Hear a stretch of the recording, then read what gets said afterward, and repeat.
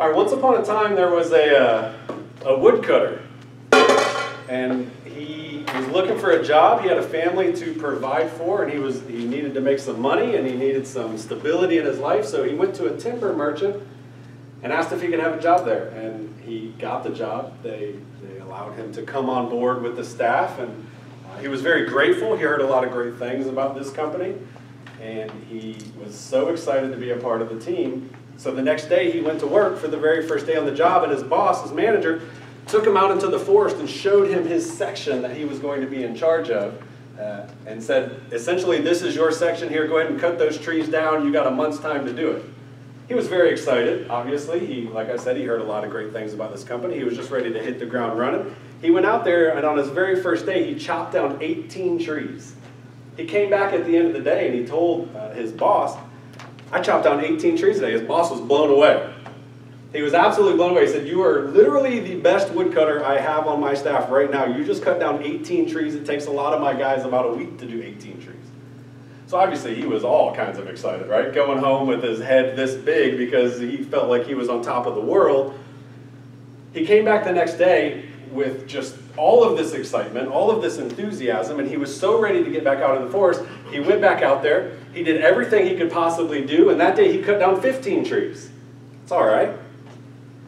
But it dropped a little bit. So at the end of the day, he went back to his boss and he said, I cut down 15 trees. And the boss was like, huh, good job. That's great. Let's see what happens tomorrow.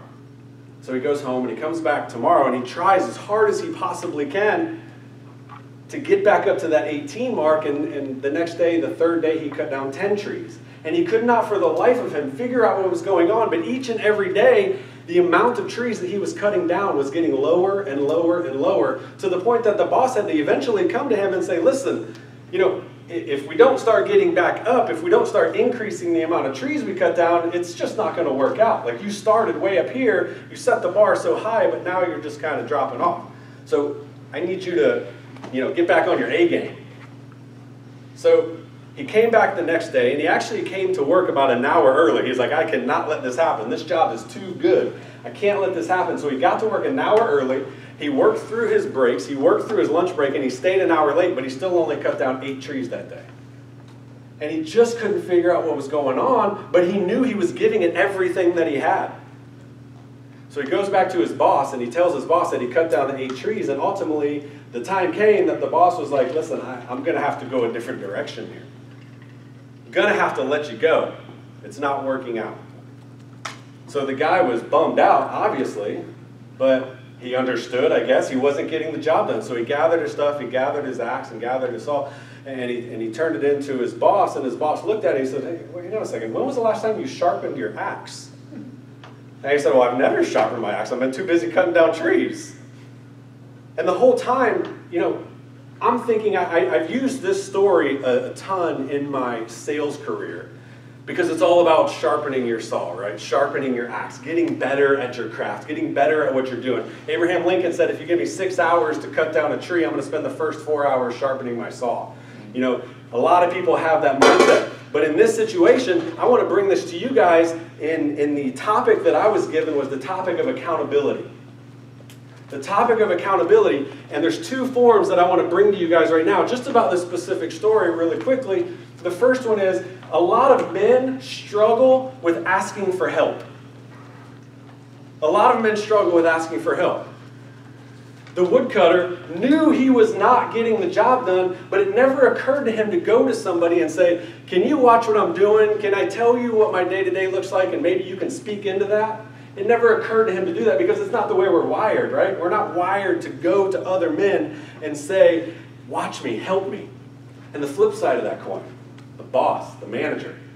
As men, we struggle with finding a guy who we see messing up, who we see making mistakes, who we see walking down a path that is not good. We struggle sometimes with stepping into that path and saying, listen, don't do that.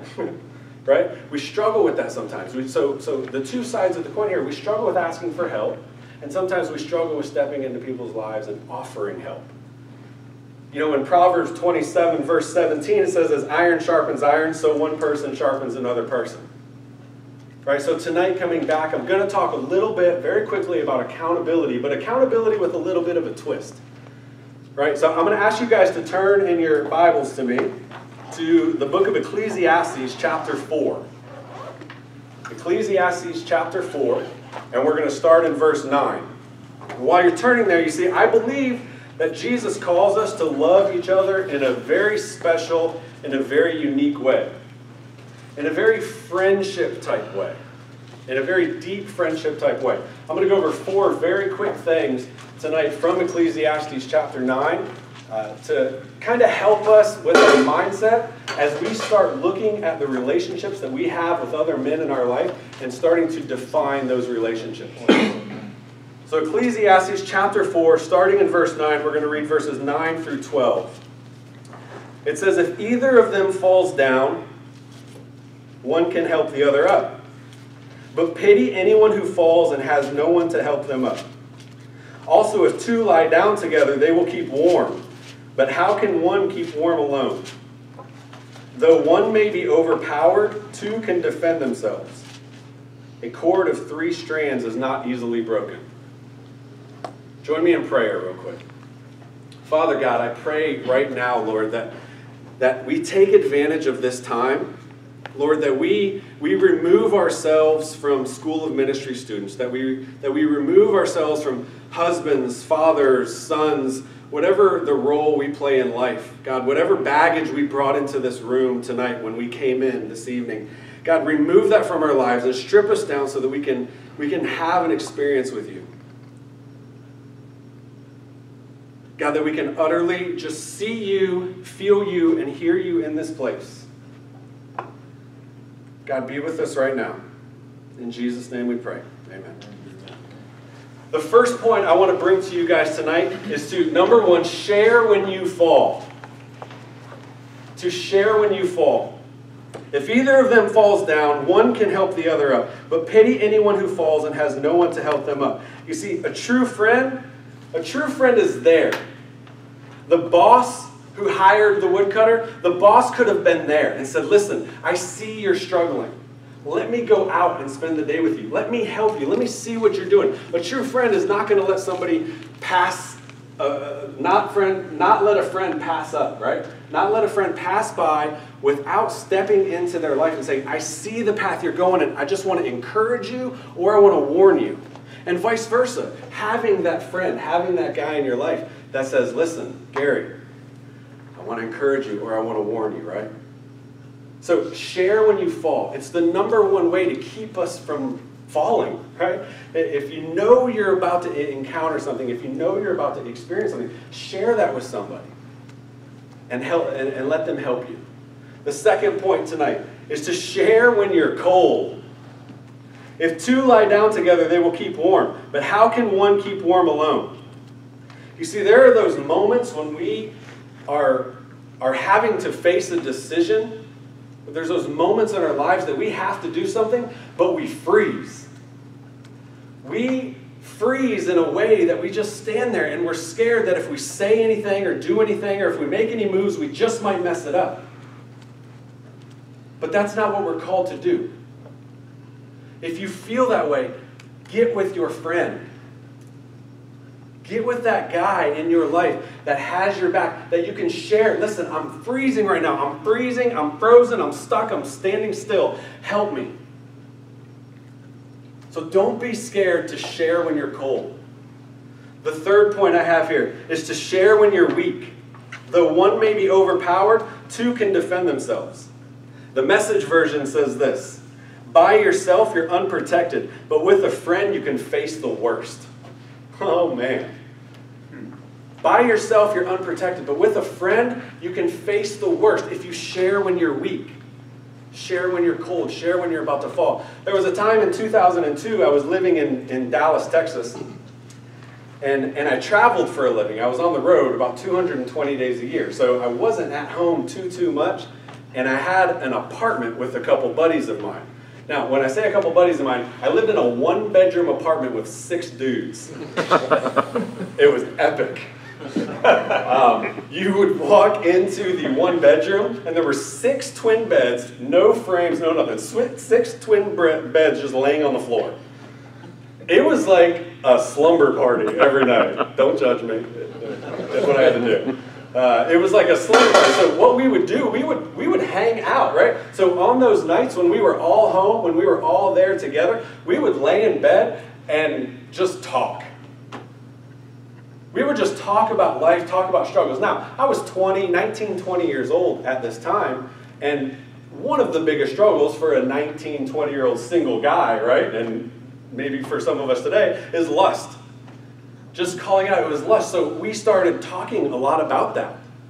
And we shared when we were weak, and we shared the experiences that we were having. And one of the things that we came up with, we're like, okay, so if we know we struggle with lust, and we're going to, lust when we see something we shouldn't see, that's going to be in our mind, that imagery is going to be in our mind. So how can we help each other? So we did a couple studies, we read a couple books, we ran across this verse in the book of Job, chapter 31, verse 1, I made a covenant with my eyes never to look lustfully at a girl.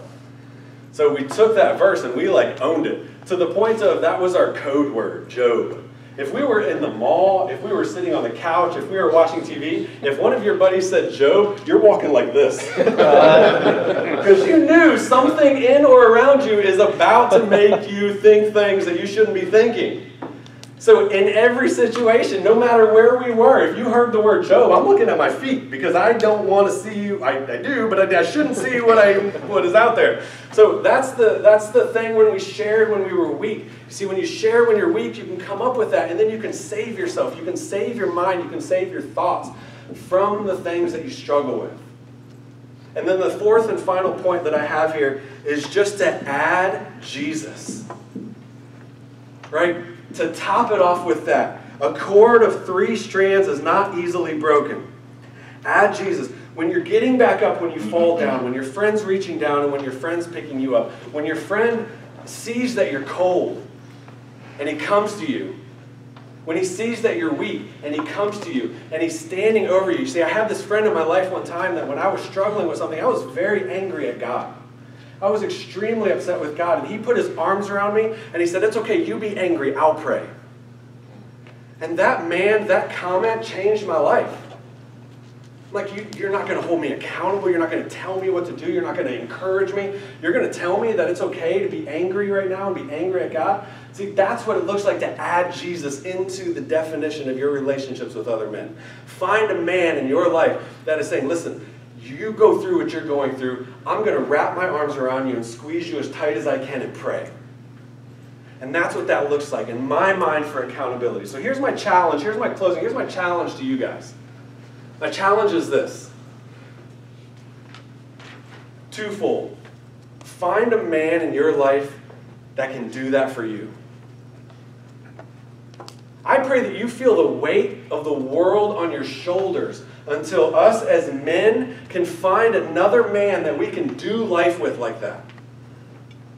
Somebody that is not afraid to reach down in our broken, fallen state and pick us up. Somebody who's not afraid to see us when we're freezing cold and run up to us and wrap his arms around us as tight as he possibly can to warm us up. And someone who is not afraid to see us when you're weak and put his hands on you and put his hands in the air and just cover you in prayer by adding Jesus. Amen. And twofold on that, be that man. My goodness, man. Be that man for someone in your life. If you can't say tonight, that is who I am for X, Y, or Z in my life, I pray that you can't sleep tonight until you are that man for somebody. This world is desperate for godly men who are not afraid to step out and be that guy. And that's my prayer. So here, I said at the beginning, here's the accountability with the twist, right? The twist is this. What if you had a friend, or what if you were a friend that was so safe that the worst of you could be known and you wouldn't be judged, but you'd be loved all the more for sharing that? And what if you had a friend that trusted you so much that the worst of them could be known And they would know in their hearts that you were not judging them, but you were loving them more. Because you were saving them from falling. You were saving them from being cold. You were saving them from being weak. And you were adding Jesus and covering them with Jesus with everything that you are. That's what accountability looks like to me. Father God, I thank you so much for this time. And God, I pray that somehow, in some way, you're looking down on us and you're just smiling from ear to ear with what you see. God, I hope that we're all making you look good today and that we all live up to the definition of a man that you've set before us. I pray these things in your Son, Jesus' name. Amen.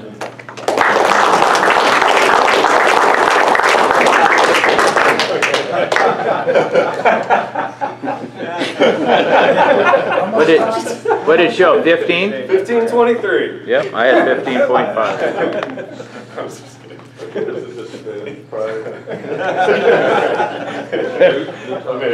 was too soon, I guess. Okay, fire away for Gary here. Man, I loved it. Yeah. Absolutely loved it. Having been through classes and accountability is a huge part of my life. I am that guy. To hear you preach on it, just powerful. Powerful. Loved it. Thank you. You did a really good job just using the scriptures the way they were built to let that build your teaching. Like crushed it verse by verse style, you know. And you weren't forcing it. It like actually, like that's the power of verse by verse. It's supposed to really support us and let the scripture speak for it. And the perfect job of that was good. For sure. Your balance of personal testimony mixed with that was just right on. Yeah. And the word usage. Loved how you use the words from the scripture and kind of related them to personal things. I think start to finish, you tied the whole thing together excellent. Like I think I could go home and repeat everything you said to someone just because it was so well developed and organized and clear. Something you can really take with you. I think for me, it was absolutely awesome. It was a great teaching. But the conviction that was in it, the heart, the love that I could feel as you were sharing, the fact that you're living that's what I get from that you live what you're teaching. And that is, you know, I relate to that very deeply. I really like that. That's good. You did a great job. I agree with all of that, but the best part was the challenge at the end, which we all need that challenge. So thank you for going that extra mile and giving a passionate challenge. I'm going to say one thing that at first I was waiting to know what the topic was. And it almost got a little frustrating, but in a way it was like smelling a meal before it was actually served that was good, because it made it all the better when you actually started laying it out there and you started eating it, you know. I will say this though, last week he was the one that was bothered that he didn't know ahead of time how many points. I like how you told me how many points. I did tell you 4 points. He did tell us that, but I think for my point was that I think it worked for me, you know, in this instance, in this time. In stand-up comedy, they call, when you tell a joke and then you use the joke later on again, they call it a tie-in. And you have a knack for doing that. You told a really long, really intricate story and illustration, and you remembered it off note. And throughout your teaching, you tied in specific pieces of that illustration to your point. And it's a really neat gift. What I appreciated just sitting under the teaching was that you taught with the heart of a biblical counselor. Yep. And you were, you know, when you shared your experience of laying in the bed and talking with the other guys, you had already given a few points, and when you gave your illustration, you shared your illustration and how you actually used those points. It was real. I've done this, guys, and I appreciated that. Yeah, you took a topic that I think a lot of guys would fear listening to. I mean, if like say it was published ahead of time, you know, Gary's going to be speaking on accountability. You know, I can see a lot of guys in our universe is going, I think I'm busy that night. Yeah, I think I'm this and this and this. And so it's not, you know, it's a lot easier for women than it is for men. But you crushed it. You made it something that now becomes like, ooh, I want to hear part 2. I want to hear part 3. Right. Good. And didn't you find too that if he wouldn't have shared the story about all the guys in the room, that it would have really missed something? Mm-hmm. It was the vulnerability, the transparency, that really allowed us to connect that much more with it. And so just, just a reminder of when we can be transparent, it really, it just makes the whole teaching go up several notches just from that standpoint. In the way you use that that word Job, like walking through the mall, that brought back like so many things, just brought me right back. That was perfect. That really tied all of that together, the way you did that. Holding each other accountable, too, was a great way to show that. You teach the same way that you are sitting here talking to you in the parking lot. I mean, just being the same guy, up there teaching is just very, I don't know, it engages us really well. It was cool. So let's start to hear some feedback on what Gary could have done differently. The only thing that I would say is you had a really hard start. It was just, there was no, hey, this is me, here's who I am, none of that. It was just, the first word out of your mouth was starting the illustration. So it was kind of a hard start. But I'm reaching with that. Well, I was kind of like on the same page with Ralph. I think it would have been, it was great, but I think it would have been better if you'd have told us a little bit like what I'm going to talk about, then told that story. Because the story was awesome, and I'm kind of like wondering, like, what's his topic? What's it going to be? How's this going to fit in? I'm almost trying to read too much into it, and I could have maybe focused better on what you were saying if I knew ahead of time, but it was good. And then, I wasn't throwing marbles, but you do say the word right a little bit, but that's not the word we're focusing on. But I would maybe, if you were teaching on the pulpit, for example, like a real big room, ease up on maybe, and you'll see that maybe when you watch the video. Sure. But it was great. You started so quick there that I almost didn't get where you guys were rooming or what the situation was with the guys. It's like as soon as I started taking notes, you were into the story, and I missed the very first part of it. So there are two things that I don't mind calling you on because I get called on them all the time. Otherwise, it might sound a little picky, but it has to do with teaching with authority. And this is something that I guess you're going to have to think about. I don't know. But one thing is, well, first off, and I've been called this by several people, is never say real quick when you're going to pray. Because it's just, it sounds picky, but really it bothers people. So be careful with that. And secondly, your body placement. Say compared to Tim's, Tim was very personal also, and he walked left and right, but his body was a little bit more front and center, even though it was to the side of the pulpit. Whereas when you step to the side of the pulpit, something I do, you get to the angle of it and then back up. And it kind of looks like you're trying to hide or you're taking yourself out. The story is present, but you're kind of disappearing in the mind of the person watching. Whereas if you really want your teaching to be authoritative, because you're teaching out of the Word of God and it is authoritative, you've got that confidence to stand front and center when you step to the side. I can see that. Thank you. I think you started a little fast, like just a speech at first. It was kind of like hard to follow you at first. It was clear, I mean, you understand your words, but it was like kind of went out of the gate, and then you found your pace, and then you kind of, which I don't know if that's because you're keeping the time kind of in the back of your mind. Which was amazing. Yeah. I guess it would be better to do that in the beginning of it than at the end. I don't like your beard.